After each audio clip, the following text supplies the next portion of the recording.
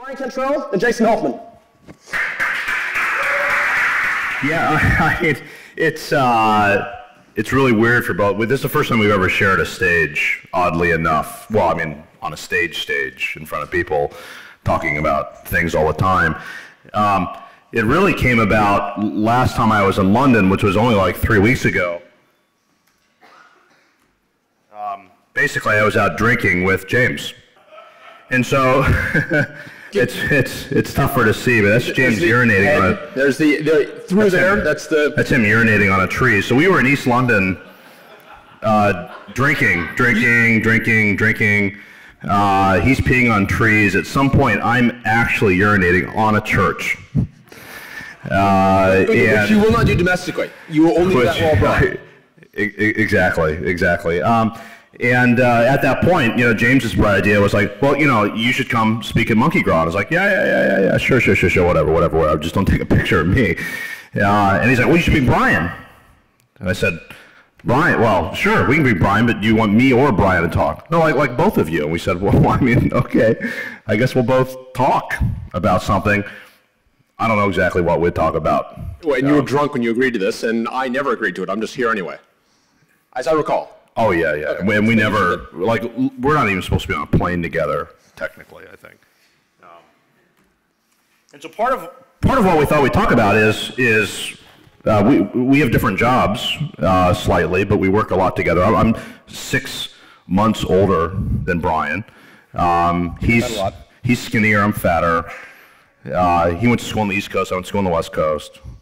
You don't have a PhD, I do. I mean, all sorts of things. All sorts of things like that. Very, very simple things. And so, one of the things we thought we'd talk about is that we do happen to actually have a pretty good working relationship, I think. I mean, I just let Brian do whatever he wants, and it's a very good relationship. It's a very good relationship. And so we thought, in startups especially, and we're not a startup anymore, but we were, say, 8 years ago.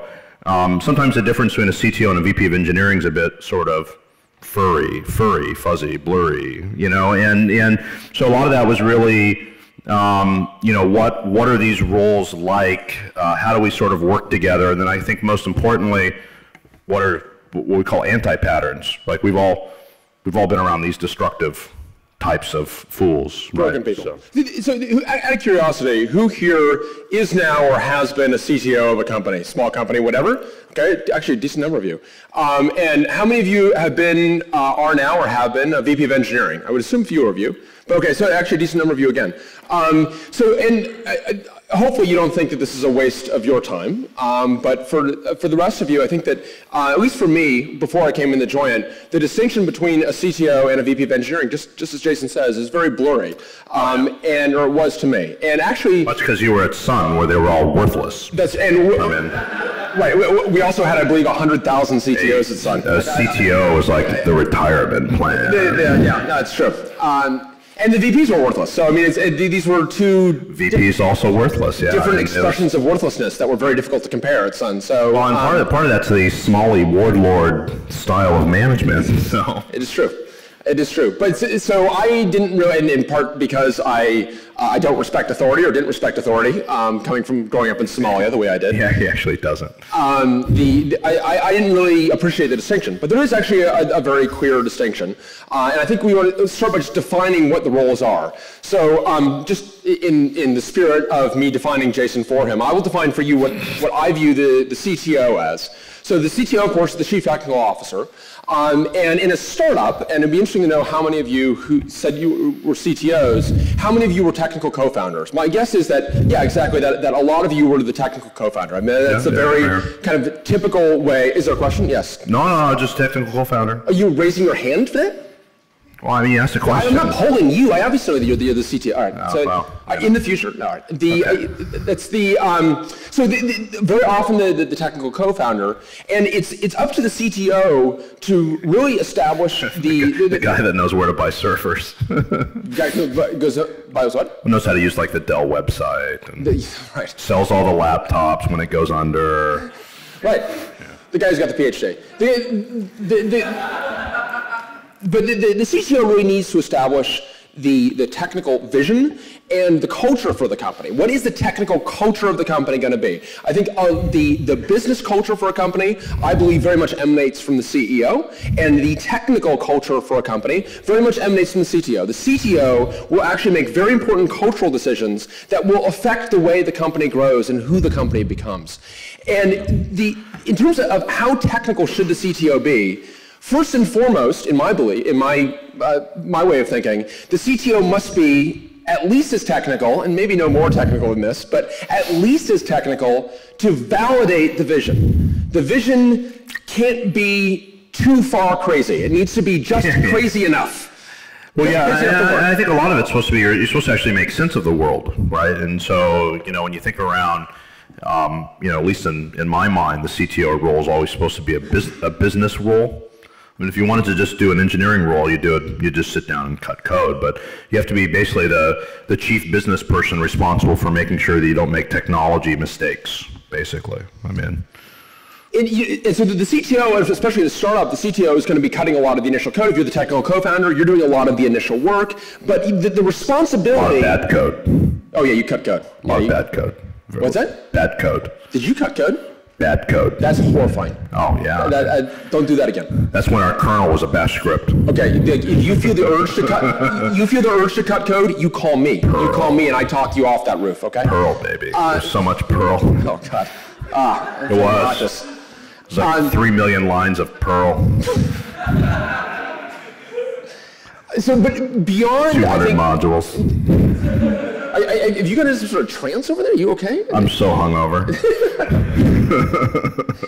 But beyond, I think, the need to establish the vision of the company, beyond the need to establish the culture, once that is established, once the company begins to get some lift, the CTO really transitions to become a largely outward-facing role. Once the company does have enough lift, the CTO's real responsibility Sales is guy.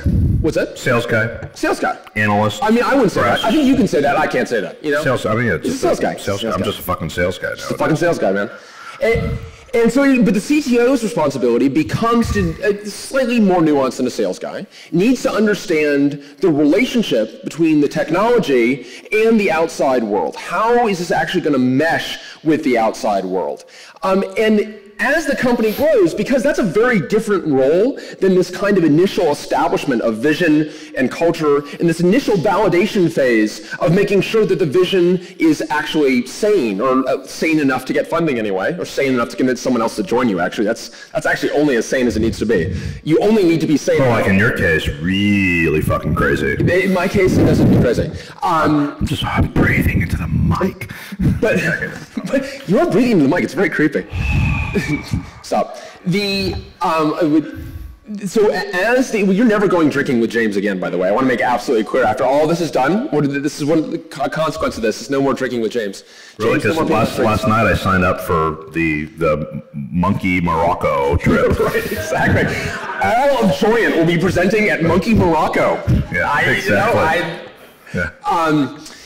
But as the company grows and expands, because this role is such a dramatic shift from this initial establishment to this really outward-facing sales support kind of role, the CTO is going to be at a crossroads. And that crossroads is going to be, you can continue to become the CTO, or be the CTO, or grow as the CTO, or you can become the VP of engineering.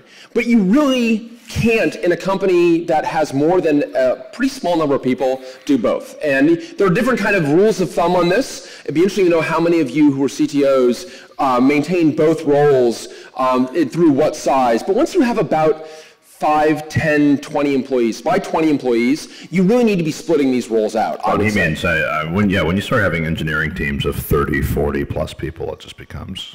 And because these roles are too much for one person, you actually need to hire a VP of engineering. So what's the VP of engineering? Well, I mean, my whole thing is it's someone that's got to basically stay home and cook. I mean, I don't know. Really. I kept it warm for you. I set it out for you. I don't know where the hell you've been. I'm the one that's out smoking with Japanese. I mean, out smoking with the Japanese and peeing on trees with monk chips. Yes, exactly.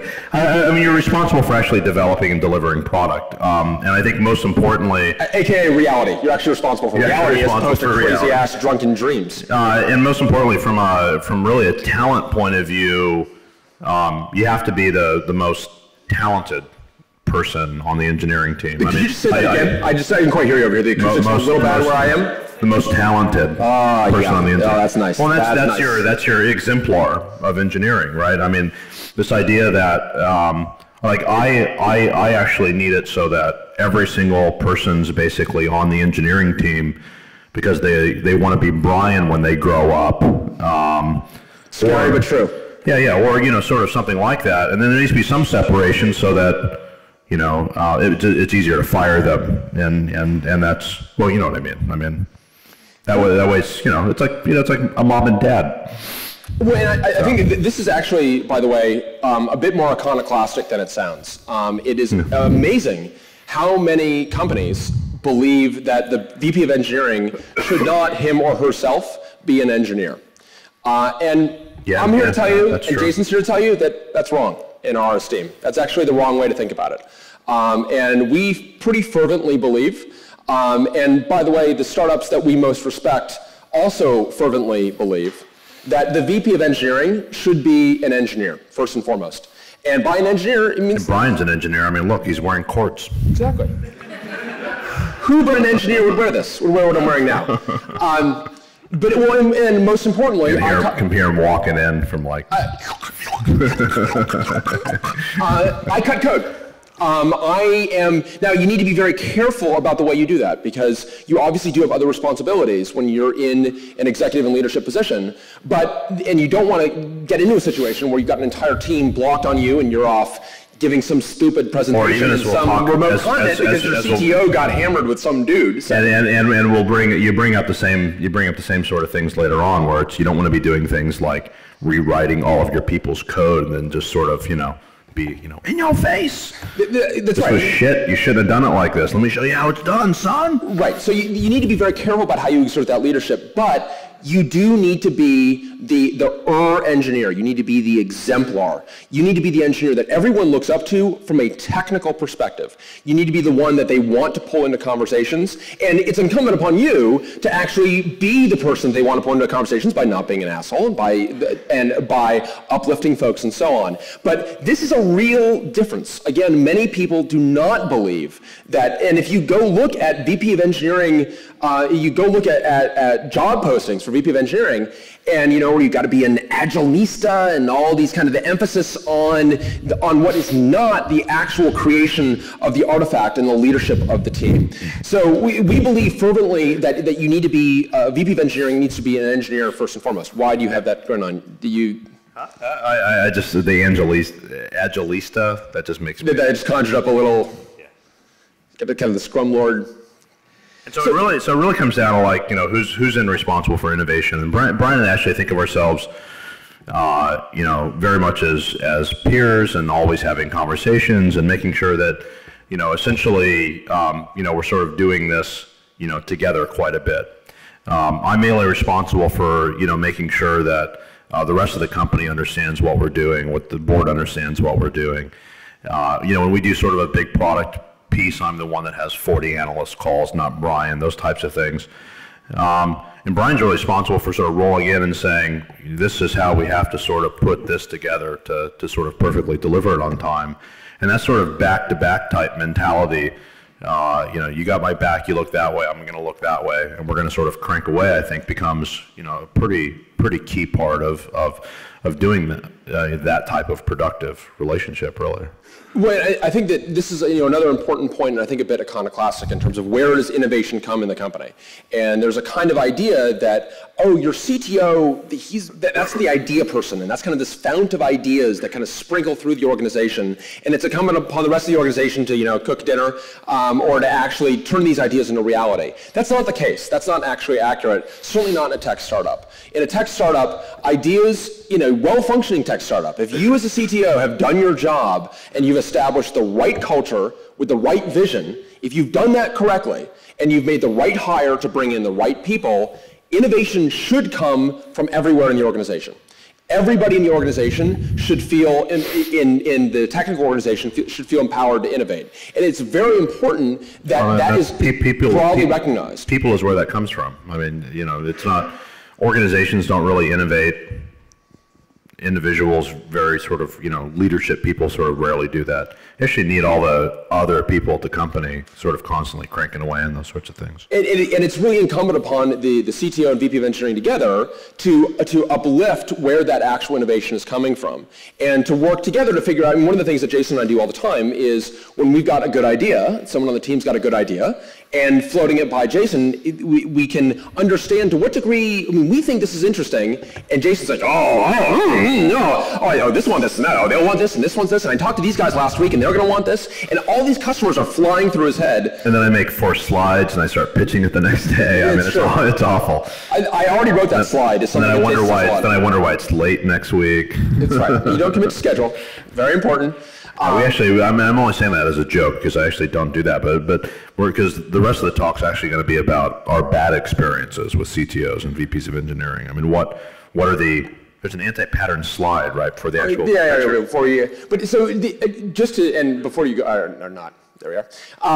So I think that when you do have this innovation that comes up from your organization, that's going to come upwards in the organization, and together we're going to realize, hey, we as a company have come up with a great idea. It's now incumbent upon us as engineers, the VP of engineering and their organization, to actually go turn that into real product. We are reality. Right? I am often the voice of reality. It's incumbent upon the CTO to listen to reality, which he does reasonably well, most of the time. That's about as good as that's going to get. Yeah, so when I'm not in Aspen or right, exactly. Right. You're not going to, it's all Space Ranger on us. But and then what the CTO needs to go do is communicate that to the board, communicate that to the customers, communicate that to the rest of the company. Yeah, it makes it pretty good. So I got a confession to make. I'm a disaster porn addict. I don't know. Actually, it feels more comfortable now that I actually said that aloud. Now, actually, I've been told, my therapist keeps telling me I just need to. These kind of group sessions can be really productive for me. And I'm just a functional alcoholic. I've got an addiction to disaster porn. I'm the Charlie Sheen of disaster porn. Actually, there's no amount of disaster porn that can actually satisfy me. It's true. It's true. And so for me, and maybe this is just how I'm an engineer, I love failure. And why do I love failure? Because success is the absence of failure. That's all it is. That's true. And success teaches you nothing. Failure is very instructive, right? When you look at how things fail, how systems fail, how people fail, that always has something to teach, because you know that the system ultimately failed. Whereas when the system succeeded, the company succeeded, the person succeeded, the project succeeded, whatever succeeded, you can succeed for lots of dumbass reasons. You can get lucky. You can succeed by accident. And you can, failure is more clear cut in terms of the value judgment we can have against. So I like failure. I love disaster porn. And I think that it's useful to understand, how do CTOs fail?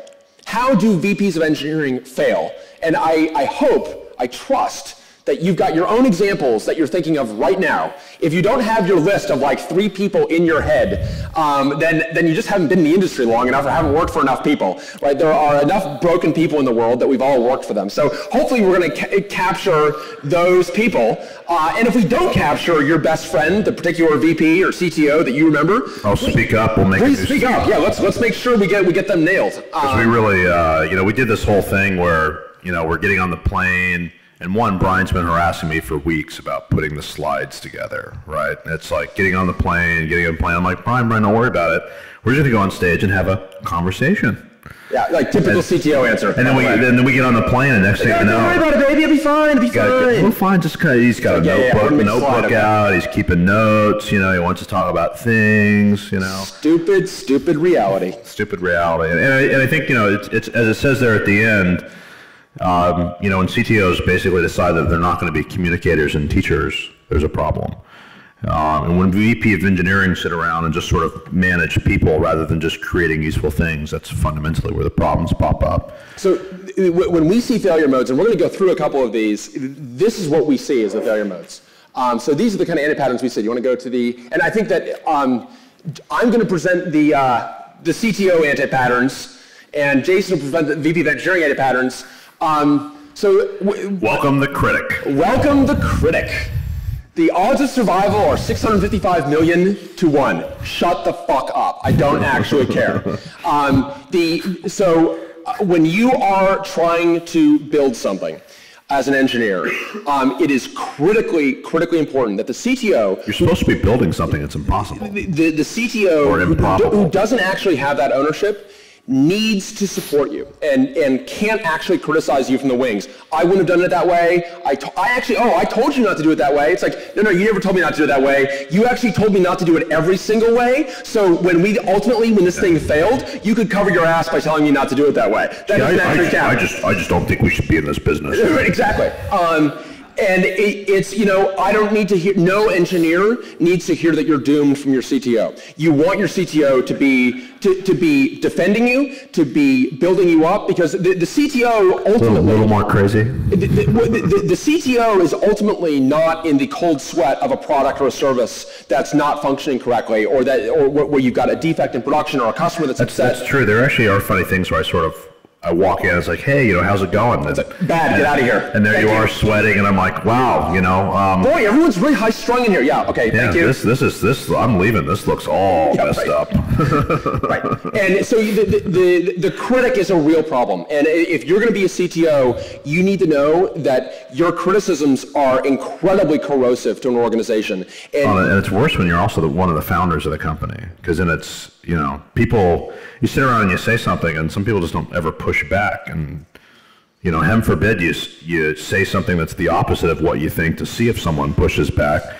It gets bad. Right, but I did what you wanted me to do. No, I was actually just. I was actually just drunk with James. I don't even. I was trying to remember that actually. I was trying to figure out whether you're an idiot or not. Right, exactly. So it's very important in your organizations that you understand that you don't have the right to criticize, and not say you can't comment and help, but it needs to be very positive and uplifting the way you do that, and it needs to be very supportive the way you do that. It can't be a constant pessimist. I think that's what you're saying. We figure we might as well put a picture of your queen up. The process queen. The whole, hey, where are we going? What are we doing with sort of customer problem X right now? What ticket number is that? I don't know what ticket number is. Does it have a ticket? Is there a ticket in Jira? No, it's not a ticket in Jira. Well, then we can't have this conversation. You have that whole sort of thing, and it's like, well, okay, let's go ticket it. Or the other fun one is having these types of things where it's like, what's this 2-hour meeting every morning? Well, that's our Scrum. We're being agile. We're meeting 2 hours every morning to be agile. Yeah. And we have our bi-weekly Friday offsites. No, wait a minute. Are you a chicken or are you a pig? I'm sorry. I need to understand what we can't just burst into discussing this meeting. We're being agile. You must be a chicken or a pig. That's right. Agile rigidly defines your role. That's what makes it agile. If it's not on a Post-it note in the wall, we're not writing it. I'm sorry. I only sprint. I can only. It's like. And actually, this is I would say the number one failing of those people looking for a VP of engineering. I can't tell you the number of people that have come up to me who don't have a VP of engineering. They've got a startup that they are you fearlessly agile. They've got a CTO and they're beginning to elbow up and they say, hey, just so you know, we're looking for a VP of engineering. Really want someone who really understands process. These guys really need some process, and I want to have some process. Bring some process in here. CTO, hey, you know what? Funny story. Process doesn't write software, actually. Sure.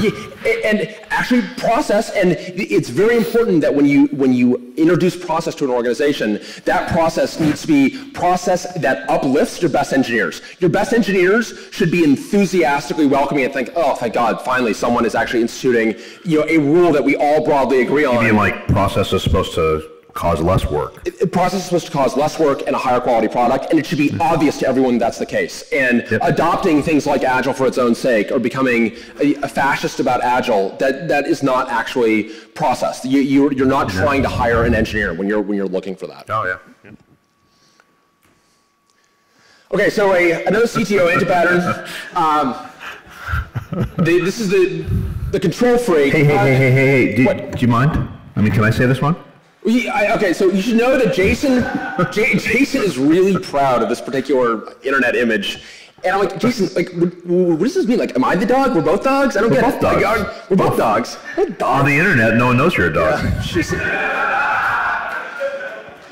All right, so I guess I'm obviously the dog on the right in this one. But I guess you're saying you're not the dog. No. But then, like, I'm a dog with like a leash dangling behind me. See, that's you're being massively too anal. The whole point of this is that neither one of us are the dogs in this picture. Wait a minute, are you saying this is a metaphor? For someone else. Got it, right. Who's doing something wrong.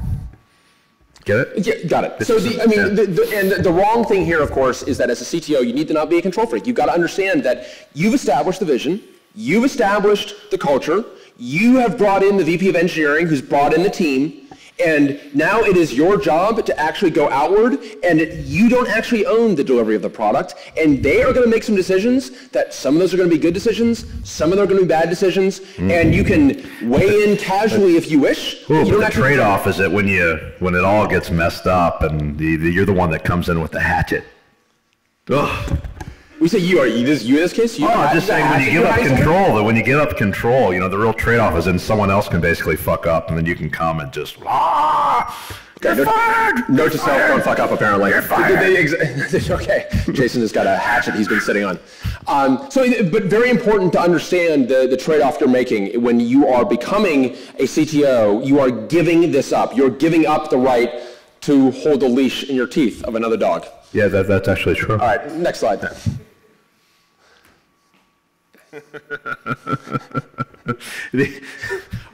Used with permission, I have to say, of the Fox Broadcasting Corp.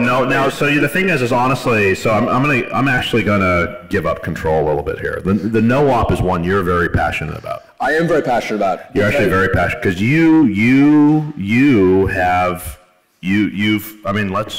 let's take a moment here. I mean, you've been abused by the no-op before. I've been abused. I have been abused by the no-op. So tell us anyone who's worked for a large corporation has been abused by the no-op. No-op, of course, is I guess we are going to get some assembly in this slide after all. No operation, right, in assembly. But at Sun, we used to call management, or specific managers, but basically broadly management, no-ops, because they didn't do anything. And this was true, I think, and Sun did not have a monopoly on incompetent middle management. I have not seen large enterprises in which, and I'm sorry if I'm offending you right now, and maybe you're the exception to this, middle management. He's not actually sorry. I'm not sorry at all. I'm just saying that. I understand there's like a social cue where I need to say that, but I'm actually not apologetic whatsoever.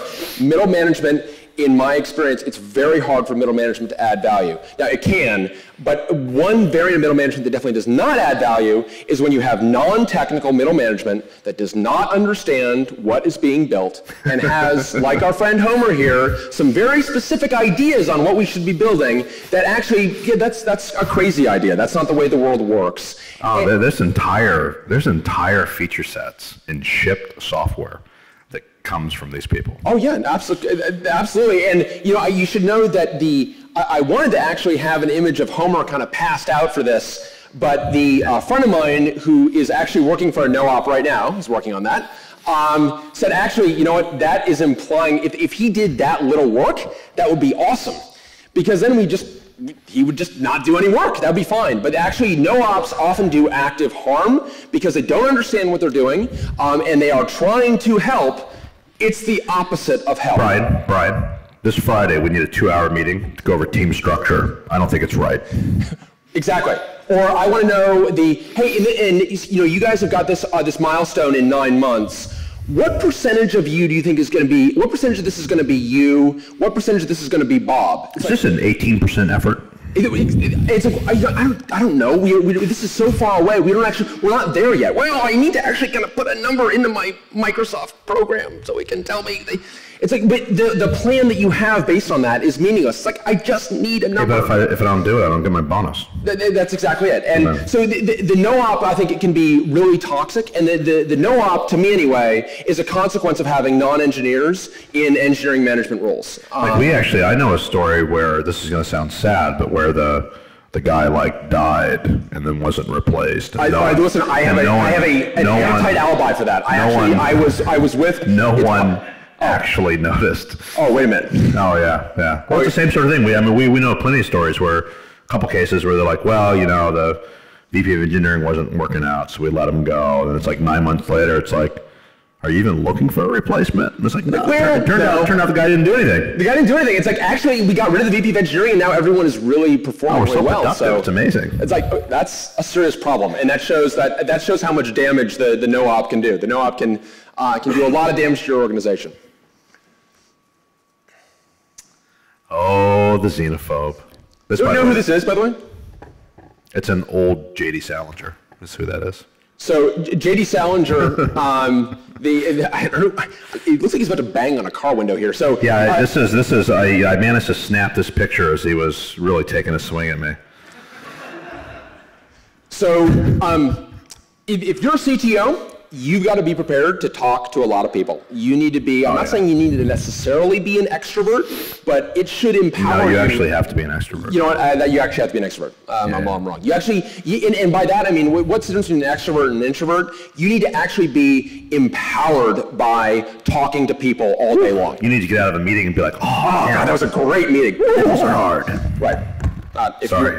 It's cool if you don't feel this way, by the way. Not all of us do. Goosebumps. Yeah, exactly. Jason's going to need to go have some private time. But it's not fantasize about a meeting. Doing this sort of the shack on the beach and then going away for a month at a time and saying, I'm going to go down and think. Or I'm not going to travel. If you're CTO, and I mean now, maybe this is less true in the geo you're in, but or what you do. But if you're not co-located next to venture capital, this is going to be trouble.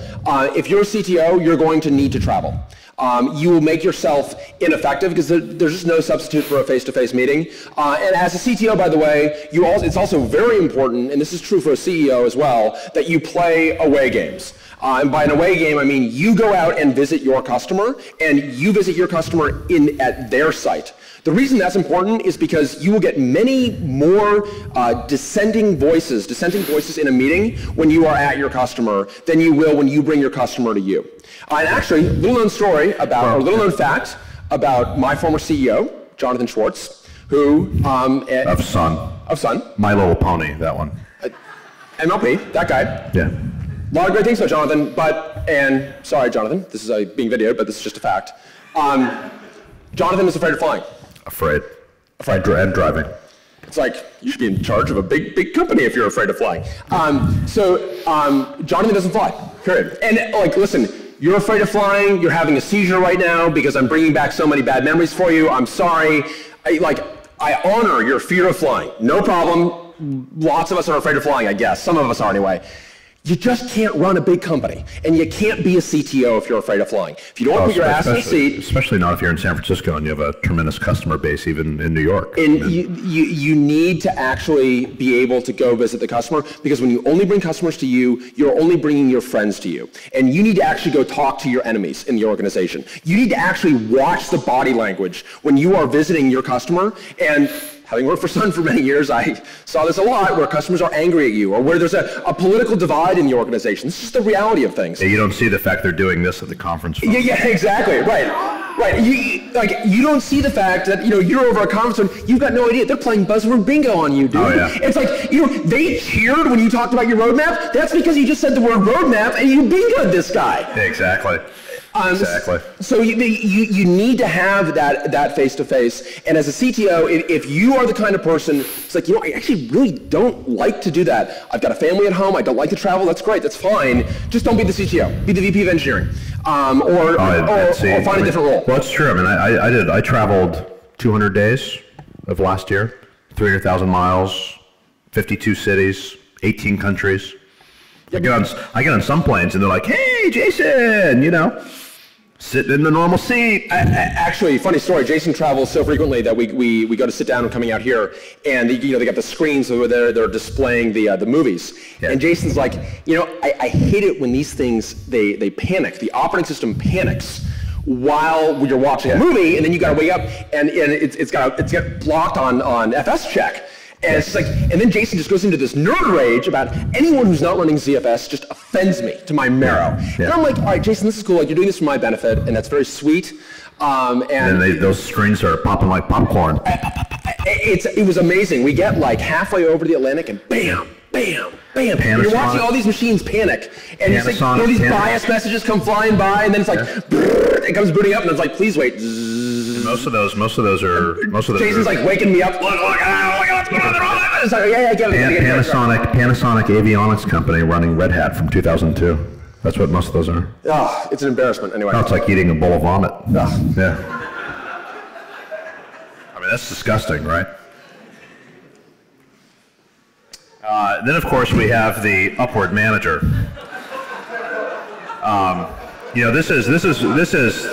This is one of these classic ones where, you're sitting there in your office as the CTO, and, the VP of engineering walks in and says, I need to make you aware of a couple things, okay? And then just starts going through this whole little litany of things, leaves, come back the next day, just wanted to add a little more color, comes back the next day. And then, of course, about a week in, Oh, no. We're staying on this slide until you fully appreciate the danger of managing upwards. So this is, by the way, a very common failure mode for many executives, not just VPs of engineering, but I've seen it up front myself. Just too political. I haven't had this particular animal's view, but I've seen those who have had the view. When you manage up, when you spend your time managing up, first of all, you become disconnected from reality. This dog can't even see.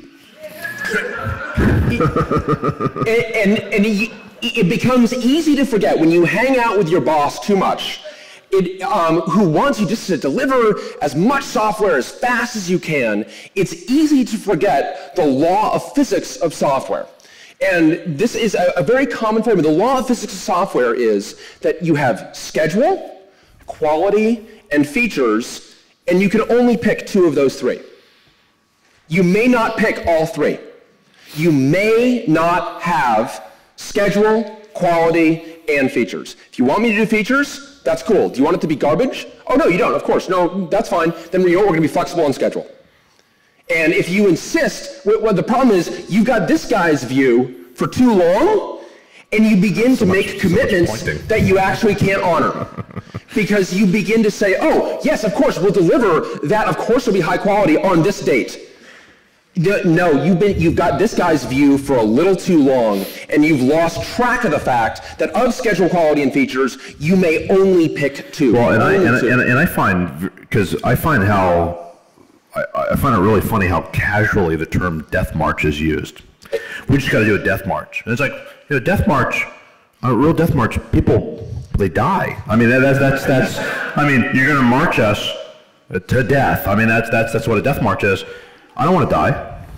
Yeah, I mean, it is actually kind of amazing how that's, I mean, it's like as if we tossed around like, oh God, like that organization got polio. They got polio? No, I'm using that as a metaphor. Well, no, it's just like calling an engineering pin a concentration camp. I mean, it doesn't feel good. None of those terms feel good. No, and the reason you get on a death march is because you have made this jackass has made the commitment. You did not make this commitment. This guy made the commitment to commit a certain feature set at a certain date, and it's now not of the right quality. And now everyone wants a magician.